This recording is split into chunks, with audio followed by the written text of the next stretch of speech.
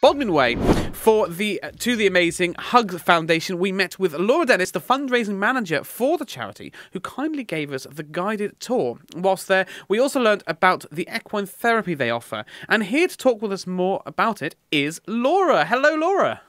Hello, how are you guys? Doing well, thank you. A few more coffees needed, I think, our side, but we are getting there. You know what? I want to bring you in, if you don't mind, before we get on to the more important things. Can I just ask you about this question that we've got, the question for the nation? Do you eat a biscuit with the chocolate facing up or the chocolate facing down? You know, I've just been thinking about this. I think I automatically eat it with the chocolate facing up, but it really doesn't matter because, as you said, you're eating it anyway. So, but it's got to be dunked. Can you see the smile on her face now for it doesn't matter? She's so happy about it. She only had that added live while we were first announcing the question, on the fly. Oh, my goodness me. Anyway, we'll move on to what we're here for. Laura, thank you obviously taking the time to talk with us this morning. Happy New Year to you and all the team at HUGS. I don't know if I can still say that on the 19th of January, but hey, it's the first time we've seen you, obviously.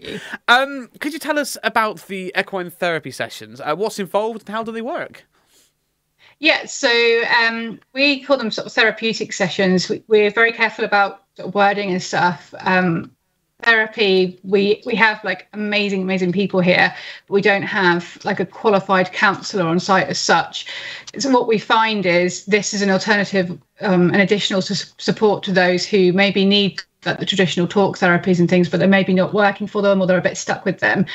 And this is kind of like something that works alongside it. We work with the NHS CAMS service, so child adolescent mental health services.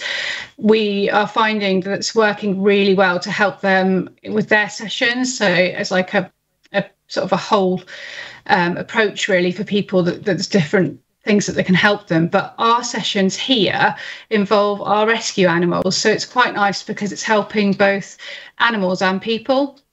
We started out as a horse rescue. And then we've added this therapy after seeing a need in the community. We're in one of the 10% most deprived areas in England. So there's a lot of poverty here, a lot of sort of adverse experiences in childhood due to the deprived area. And we see a lot of things like, unfortunately, a lot of trauma and abuse from young people, a lot of people that are struggling with social interactions, especially after, obviously, the pandemic. I think that's for everybody, really, not just young people. So our sessions here start with a course of 6, and they come for an hour each week with our amazing youth services manager, Hazel. They are very child focused and child led, so they will come and have a referral sent and then an induction started to give them a chance to come to HUGS, make sure it is the right environment, because obviously with things like therapy, different things work for different people and certain situations aren't always right for some people.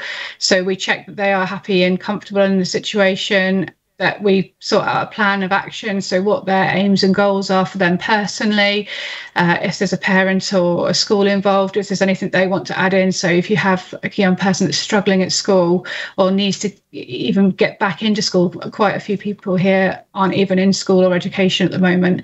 So we work a plan to try and help them go back into school gradually.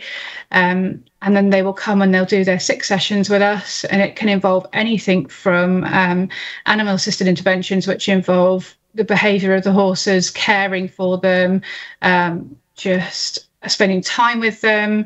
And then we've got other animals here as well. I mean, we've rescued over 155 horses, wow. But we've also got an arrangement of other animals here. So it's like a farm. We've got chickens and 2 goats, which are very popular and also very naughty. We've got pigs, cats, all sorts. So if you get some young people that aren't interested at all in the horses, you've got other things you can do. Hazel does a bit of forestry skills with people, ecotherapy, so just generally being in the outdoors is obviously a huge thing for people. She does arts and crafts.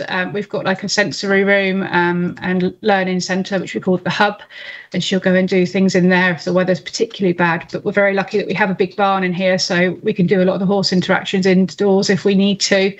It would be fantastic to get an indoor school at some point, but obviously you're talking hundreds of thousands of pounds. Yeah. So yeah. That's all absolutely incredible. It sounds like you're really keeping on. You're doing so much in so many different areas that all link together somehow. A bit like chaos here, actually. It's really good to see that you just go for it. You're helping so many people and the animals at the same time. It's lovely. Absolutely incredible. So what's the science behind all of this? How does it all work? So there's quite a lot of research out now. I did my degree I did 2 years animal behaviour and psychology, and I focused a lot on therapeutic interventions with animals. And then I did a top-up degree in human behaviour. So I've read quite a lot of scientific evidence and things like that. But I mean, it all started off with Freud, really, I think. I mean, and hippotherapy. I mean, the Greeks used hippotherapy years and years ago to help people who had like motor neuron diseases and things. We don't actually do riding here. We find a lot of the mental health work is done on the ground, because that's where you really build the connection. And of course, because we've got rescues, quite a lot of them aren't suitable for riding, or you don't know the history, so you can't put that added risk in. But yeah, Freud would use his dog. He found that young people and children that he was seeing that wouldn't open up with him would start talking to his dog. And since then, there's been a huge range of benefits that have been evidenced, from things like just children generally opening up and wanting to socialise again, to decreased sort of anxiety, depression. And they're able to regulate emotional behaviours, emotions and behaviours as well. And obviously, being in nature increases your mindfulness and things as well. But there's a lot of science behind it, and a lot of investigations going on that are proving, you're not allowed to say proving in science, but are evidencing that it is helping, and it's helping them reconnect again and build relationships and confidence, because the animals are non-judgmental. There's no prejudgment there. They don't know those children. And what's really fascinating is when they start mirroring and reflecting behaviours. If you get one child that's particularly high and hyper, the animal will then obviously, that energy level will lift again. Yeah. And then they kind of reflect. I mean, I worked with one veteran who was very, very hyper all the time, and very in people's faces, and was really struggling to build relationships after coming out of the forces. And we popped him in a round pen with the horse, which is like a round area that you can go and do things with. It's quite nice because it's a focused area for the horse and the person. And we just gave him a really simple task and said, get the horse to go one way around the pen, change direction around the other way. To any horse person, you'd be like, oh yeah, I can do that. But if you've never had an interaction with horses, or you've got some mental ill health that you're struggling with, it's quite a big deal. So he went in, and of course this horse just ran around the pen. He was like, what's going on? We came out, and he was like, why is the horse running around? I can't stop it. I can't change direction. It's just running. And we were like, have a think about what you're doing right now. And he's like, and he actually came to his own conclusion that he was high energy, and that was then reflected in the horse. And it kind of then made him start thinking about his personal life and his relationships, and that he was actually maybe a little bit too energetic in front of people, and too in people's spaces, and people were struggling with that, and that's why he wasn't building that bond. So he actually managed to go back in that round pen and calm himself, and the horse calmed, and he did the task, and it was brilliant. But that's that kind of moment of, I don't know, when you get the light bulb moment, it's that kind of moment that a lot of people get with these horses. That's really, really lovely to hear. I love that. Just, sorry, I've just got a picture of this poor guy going, why is there a horse running around? Why is there a horse running around? Why is there a horse running around? But it works.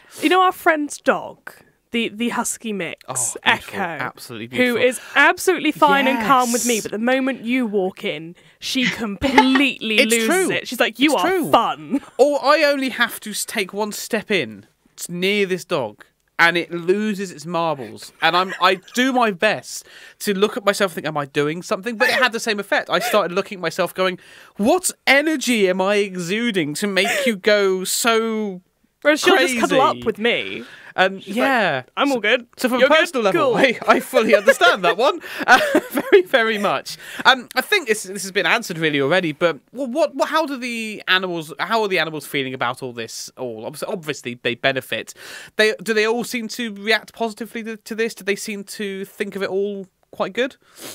Yeah, I mean, it depends. The animals are very like us. They've all got different personalities, and with the rescues, obviously, they've all sort of had different backgrounds and suffered different things like our young people have. And we have a team here of 6 ponies that are used for general things because we know that they are as safe as they can be. They've gone through certain training.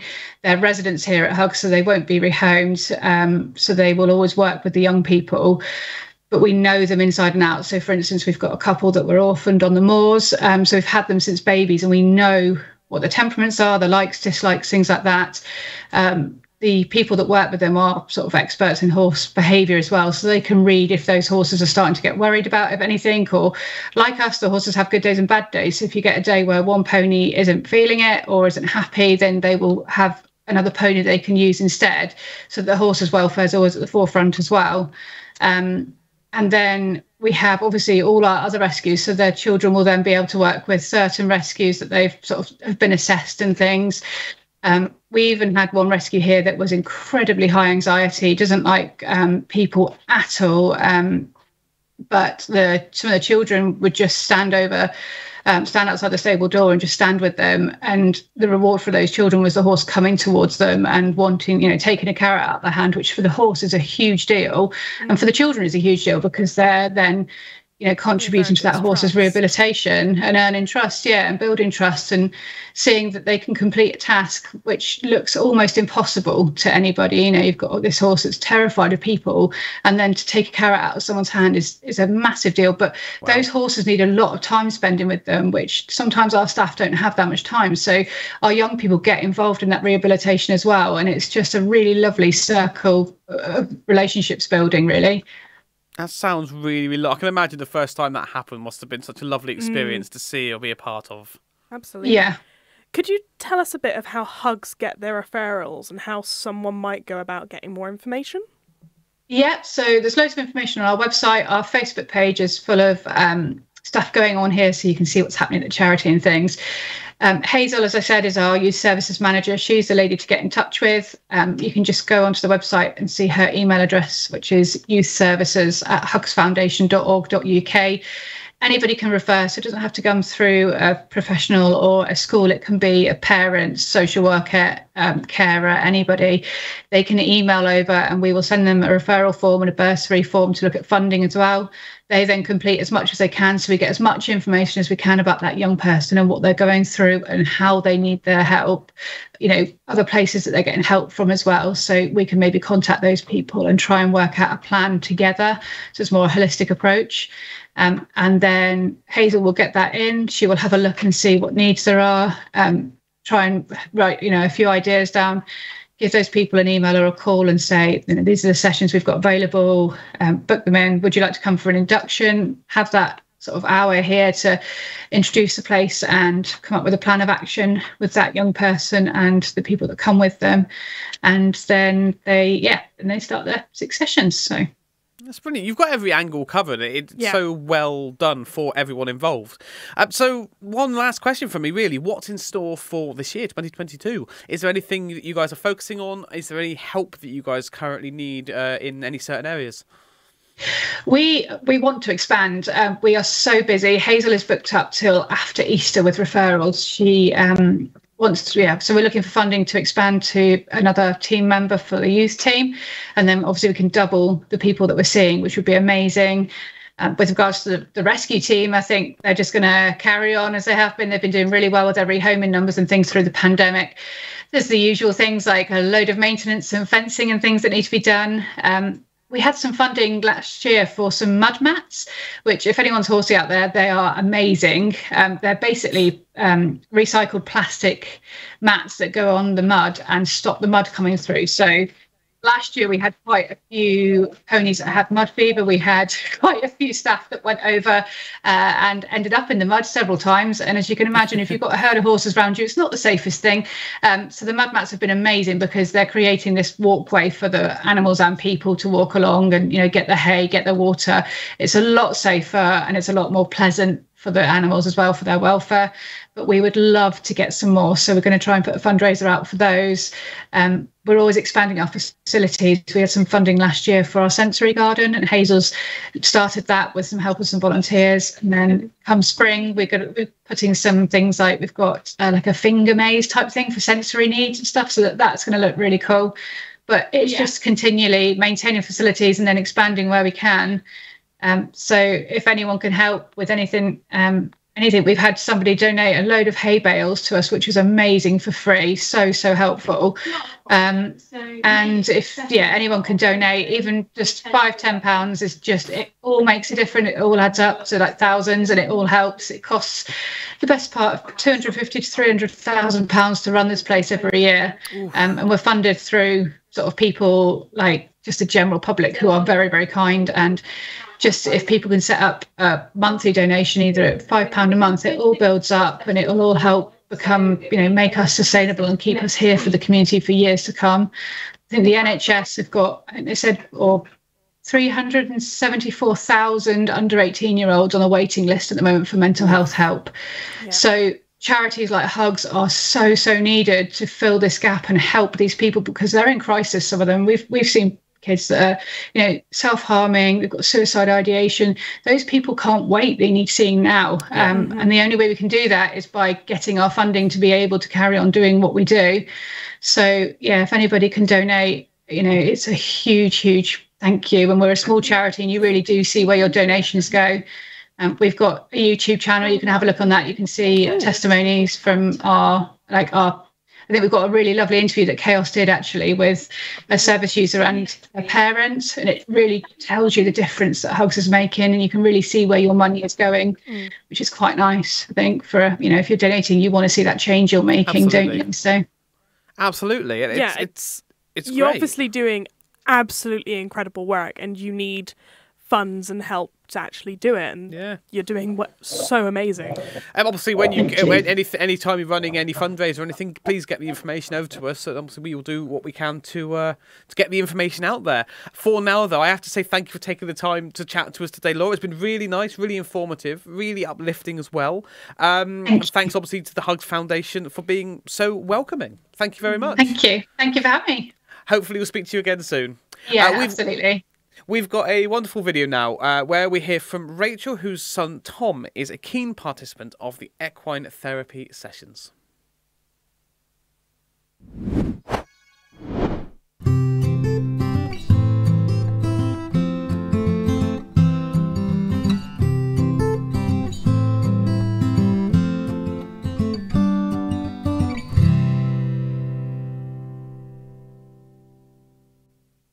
Do you want to grab a brush, Tom? Yeah. He's not looking too dirty today, is he? No. Oh. He's posing. I think Doody spotted the camera. So I'm Rachel. I'm Tom's mum. We first found out about HUGS when Tom had we'd been referred to Cornwall CAMS. And after his assessment, they felt that they couldn't help him. He has a history of sort of struggling with that kind of environment and that kind of therapy. But they did point out HUGS to us. It wasn't anywhere we'd heard of. We live quite a long way away, actually about an hour away, and it wasn't on our radar originally, but they recommended we get in touch, so I did. Tom loves horses, has done for a long time, has riding lessons, but sometimes even struggles with that, even on a one-to-one basis. So we applied here, and he had his first session and absolutely loved it. There's just no pressure here. It's just him, the horses, and it's made the world of difference to him. You'll have Piglet, right? We'll see if you can get them to roll over quickest. Oh, well, that's kind of cheating. I'm still working on it. Oh. Oh, there we go. It's nice that they still enjoy tummy scratches, isn't it? Do you think they must be super comfortable to be happy enough to roll over and have their tummies tickled? Like funny dogs, aren't they? Yeah. Grass in your trotters, babe. Hey. It's quite warm as well for them today. Yeah. But I know that their mud wallows quite full, which is good. Because the ducks were swimming in it yesterday. Weren't you? The ducks are taking it over, aren't they? Piglet is cute. Wait, do you want to swap pigs, or are you quite happy with... I don't mind. Quite happy with Piglet? He is getting quite big, isn't he? Yeah. Will he grow more? He should grow. Right. A little bit more. And he is. Which is crazy to think, because he's already quite big, really. Yeah. Especially compared to the others. Oh. Your hand's starting to feel funny yet from his coarse fur. A little bit.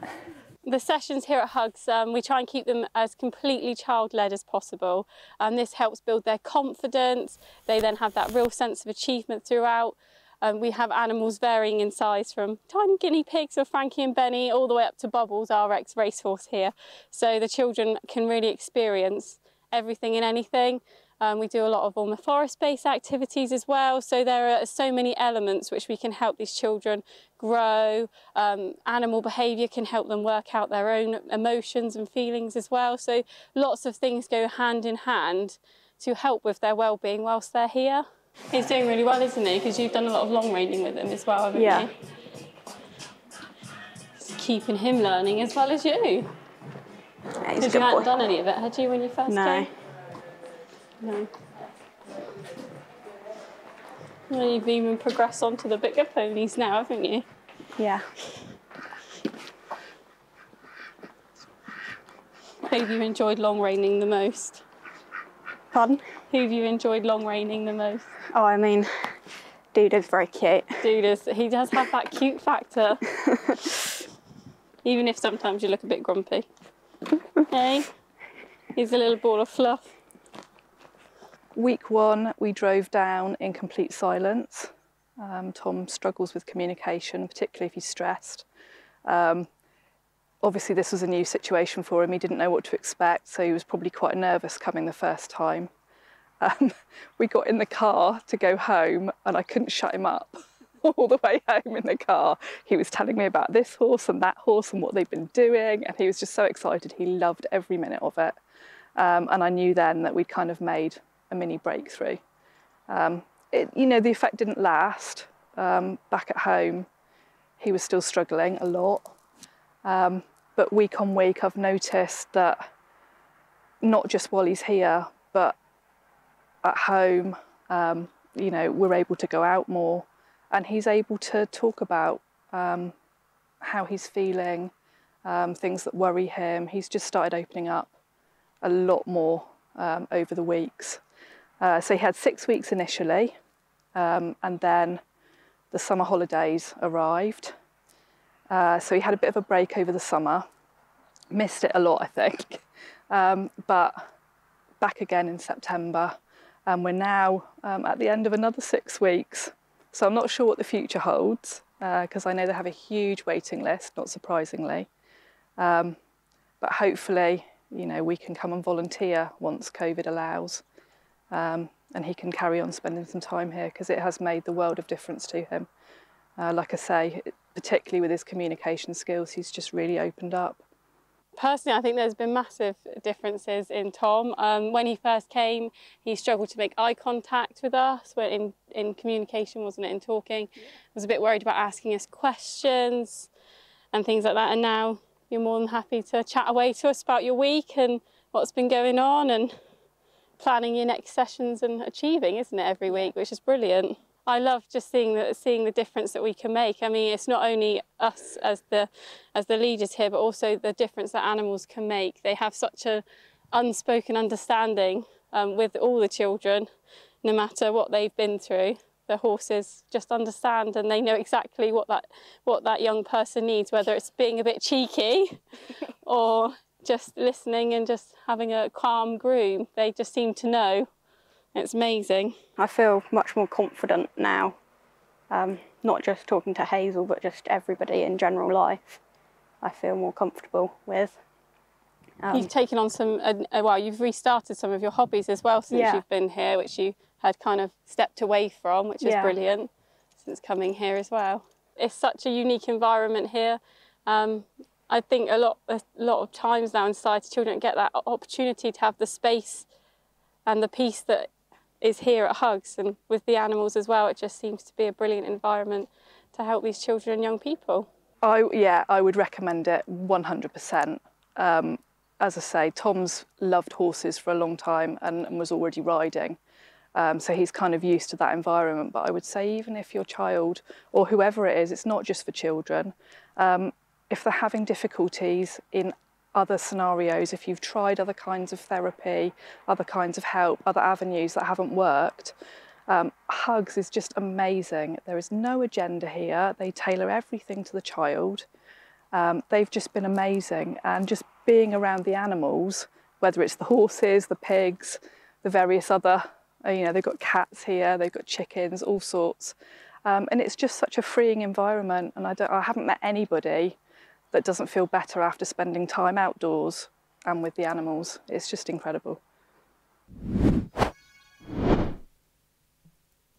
We really had a lovely interview there with Laura. It's lovely to hear from Rachel and about her son Tom and how things have really been working for them. Fantastic stuff, guys. Please get on our social media and also their social media if you did catch that. Otherwise, come to us and we will point you always in the right direction for anything that's going on Chaos.